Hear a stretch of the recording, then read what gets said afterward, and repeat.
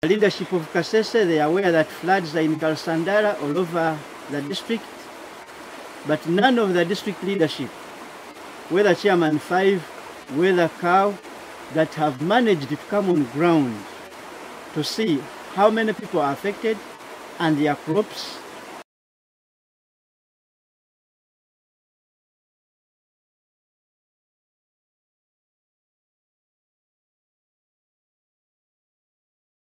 This time I request, as what I've mentioned, that the office of the Right Honorable Nabanji, who is the Prime Minister, and the office of the Disaster Preparedness to come down and help us.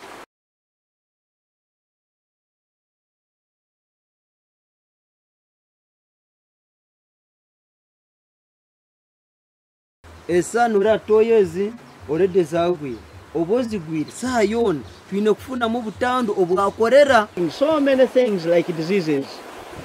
Houses have gone, toilets are down, and people we are just taking water which is not boiled, which is not treated. So we expect so many diseases alongside that.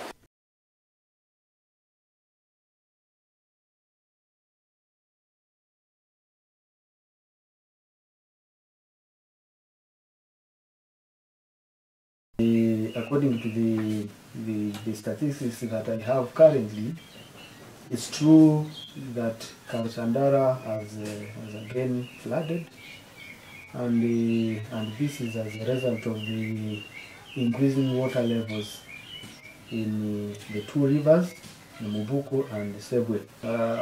It's unfortunate that this has again happened to our people, or on our people in Kalsandara sub-county. On behalf of the Chief Administrative Office and in my own behalf, I really say sorry.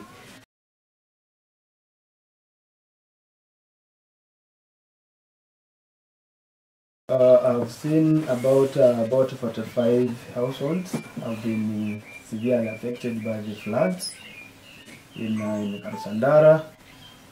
Some about 15 households have been internally displaced, and sincerely the extent of destruction of the floods, especially on the production sector, is